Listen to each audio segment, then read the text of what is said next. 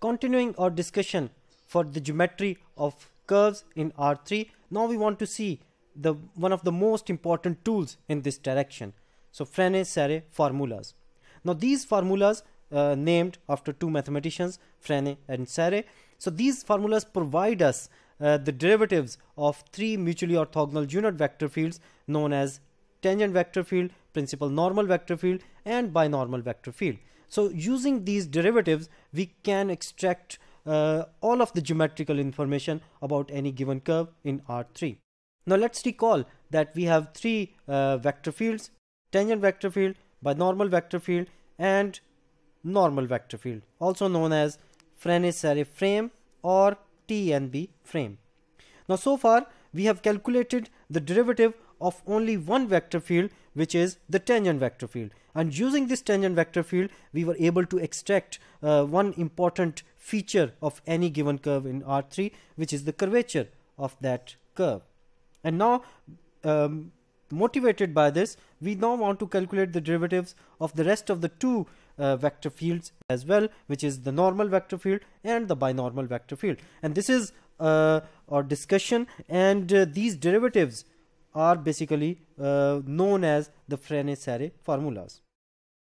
So this is our main theorem. So the derivative of this tangent vector field is equal to kappa n. This derivative of n prime is equal to minus kappa t plus tau b, and b prime is equal to minus tau n. Now these formulas are written in this weird way so that we can see the following relation between them. So this t prime n prime b prime is equal to 0 kappa n 0 minus kappa, and then 0 tau 0 minus tau and 0 multiplied by t n and b. Now there are two important things here. So first of all, these t prime n prime b prime are written in terms of t n and b, and we are able to do that because these three vectors, okay, so t n and b, so these are three mutually orthogonal unit vectors at any given curve. And so basically we are kind of running very parallel to our discussion when we use I, j, k's. So any given vector can be written in terms of I, j and k in R3 in our, for example, calculus course. Now since we have three mutually orthogonal unit vector at each and every point on the curve, so at those points we can actually calculate t prime, and we can express this t prime in terms of these three mutually orthogonal unit vectors t, n and b. And similarly we can calculate what is n prime, and we should be able to express this n prime in terms of t, n and b, and the similar is the case for this b prime. So these are three vectors at the same point of application, and at this point we have three t, n and b mutually orthogonal unit vectors, and that's why we should be able to write down t prime, n prime and b prime in terms of these three vectors. So that's the first important point. The second important point is, so these t prime, n prime, b prime, so they can be written in terms of this, and the feature about this matrix is that it is antisymmetric. So if I call this matrix A, then if I calculate the transpose of this thing, then it is going to be equal to minus A. So this is basically antisymmetric matrix. Okay, so in general, when we talk about other objects in R3, and when we generalize these derivatives for those other vector fields, and we have some other way of calculating vector fields for other geometrical shapes in R3, then this feature is going to remain the same. So we are going to get another antisymmetric matrix for other geometrical shapes, for example for surfaces.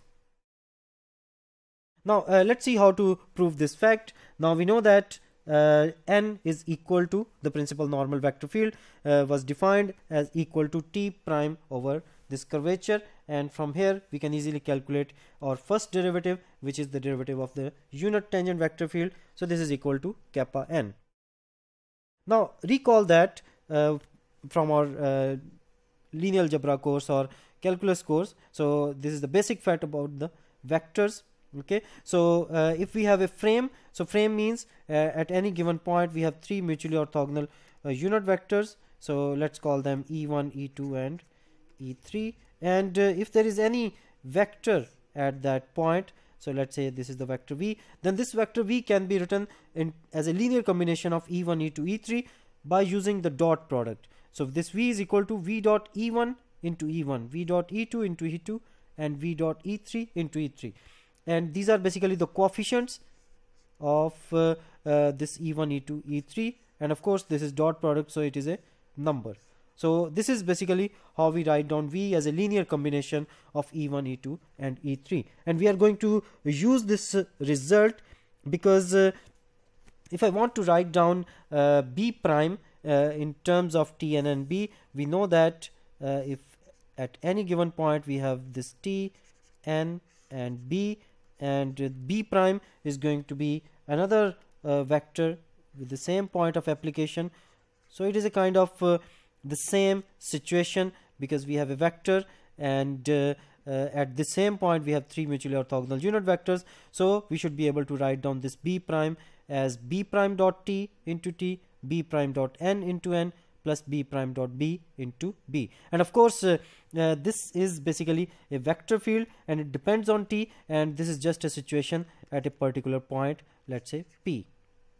Okay, and since we can do this the same calculation at each and every point, so we are just writing it down in general for vector field that b prime is equal to this expression. Now if we want to calculate b prime as a combination of t, n and b, then we should be calculating these coefficients. So what is b prime dot p, what is b prime dot n, and what is b prime dot t.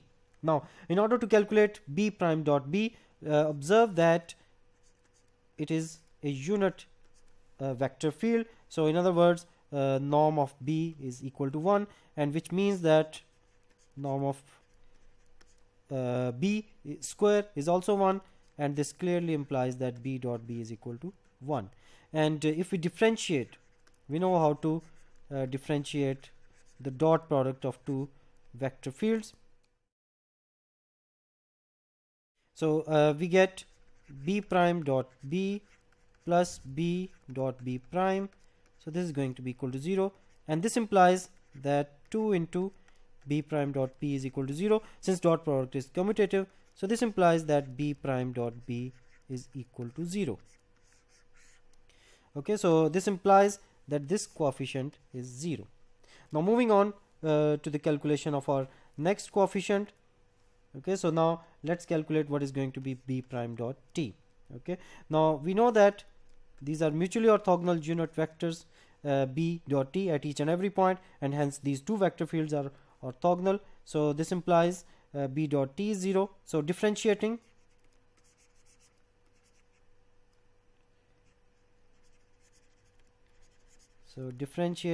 we get the following expression.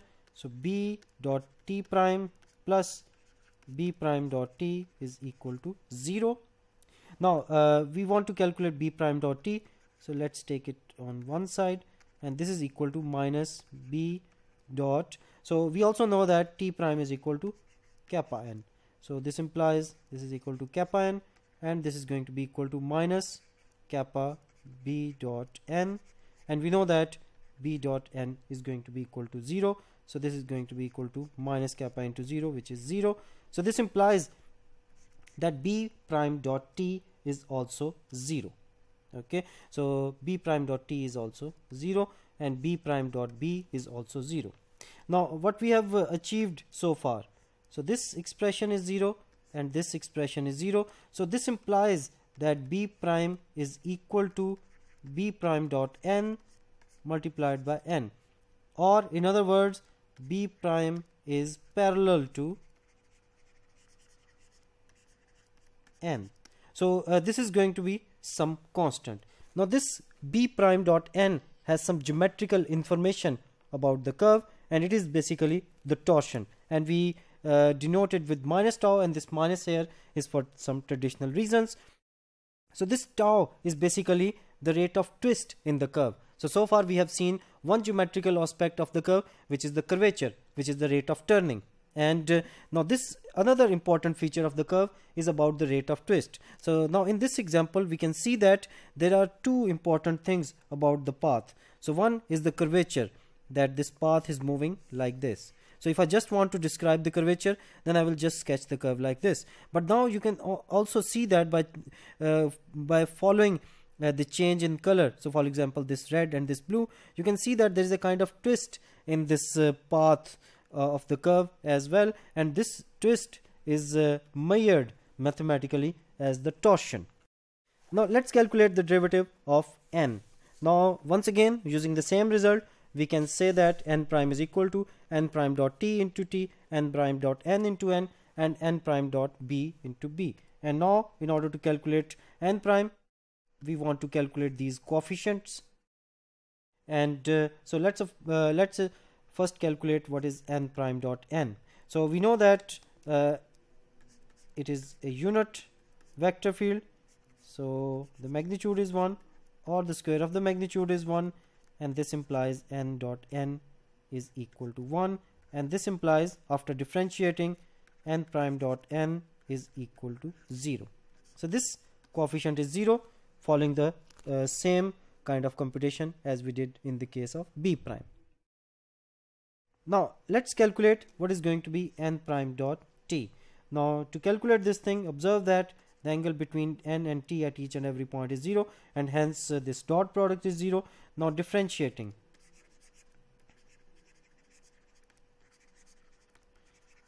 so this is going to be equal to n prime dot t plus n dot t prime, so is equal to 0. Now we also know that, so n prime dot t, that's what we want to calculate. So this is equal to minus n prime, and we also know that t prime is equal to kappa n. Now we can use its definition over here, kappa n. So this is going to be equal to kappa n, so minus kappa n dot n. Okay, and we know that n dot n is equal to 1, so this is going to be equal to minus kappa. So n prime dot t is equal to minus kappa. Okay, now moving on to the next coefficient, we have calculated that this is equal to minus kappa, this is equal to 0. Now we want to calculate what is going to be n prime dot b. So n prime dot b can be calculated using the fact that n dot b is 0, and differentiating we get n prime dot b plus n dot b prime. So this is going to be equal to 0, and we want to calculate n prime dot b. So this is equal to minus n dot, and we know that b prime is equal to minus tau n. So this becomes minus tau n, and this minus and minus they will cancel out, and we get tau into n dot n. So this is equal to tau. So n prime dot b is equal to tau. So now we know all of the coefficients, and hence we have these formulas known as Frenet formulas. Now in the next, we are going to see the use of these Frenet formulas if we want to calculate or extract these geometrical features of curvature and torsion for any given curve. And of course we want to choose a unit speed curve, because these formula works only for unit speed curve. Of course there is a version of Frenet formulas for arbitrary speed curves as well, but this has this condition. These formulas, this set of formulas has this condition. Okay, now this is a unit speed curve, and we can easily calculate the tangent vector field by calculating the derivative of this beta. So beta prime s is t of s, so this is going to be equal to minus a over c sine s over c, and then a over c cosine s over c, and then b over c.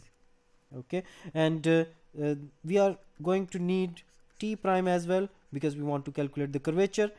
Okay, now this t prime is going to be equal to, of course, beta double prime, and this is going to be equal to a over c square cosine s over c, a over minus a over c square sine s over, so this is c, and this 0. So that's how we calculate t prime, and using the magnitude of t prime we can calculate the curvature.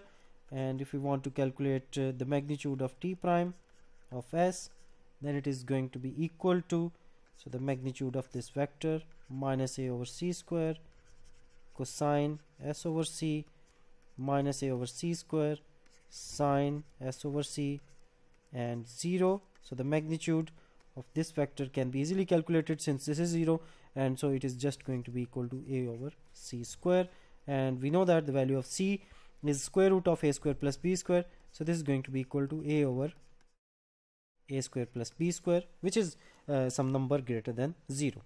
Now that's how we calculate the curvature. Now in order to calculate torsion of this curve, we want to calculate binormal, and then by calculating the derivative of the binormal, we will be able to calculate what is torsion. So in order to calculate binormal, we want to calculate what is n. Okay, so to calculate n, we know that T prime is equal to kappa n, and this implies that n is equal to 1 over kappa T prime, and so n, the normal vector field, becomes minus cosine S over C minus sine S over C and 0. So that's normal vector field, and if we want to calculate binormal vector field, then we should take the cross of T and n, and this is going to be equal to u1, u2, u3 and the components of T and n. So the components of T are minus A over C sine S over C. Now let me move these u2 over here. So this is going to be equal to minus A over C square sine S over C, and this is u3, and u3 is basically B over C. And similarly we write down the components of this n over here. So this is going to be equal to minus cosine S over C minus sine S over C and 0. So when we calculate this cross product, then we get the following binormal. So this is equal to B over C sine S over C minus B over C cosine S over C and then A over C. Now we want to calculate the torsion of this unit speed curve. So in order to calculate the torsion, we know that B prime is equal to minus tau n. So we calculate B prime, which is equal to B over C square cosine S over C and then B over C square sine S over C and then 0. Okay, now by comparing B prime and n, we should be able to find out the value of minus tau, and hence we can easily find the value of tau. So we just compare this B prime with n. Let me write down the value of n again. So n is equal to minus cosine S over C minus sine S over C and 0. Now comparing this and this, we say that we can easily find out that tau is going to be equal to B over C square. So that's how these Frenet array formulas are used in order to find the geometrical properties of any given curve in R3. Now in this discussion, we have calculated Frenet array formulas, and we have used them in order to extract curvature and torsion of any given curve in R3.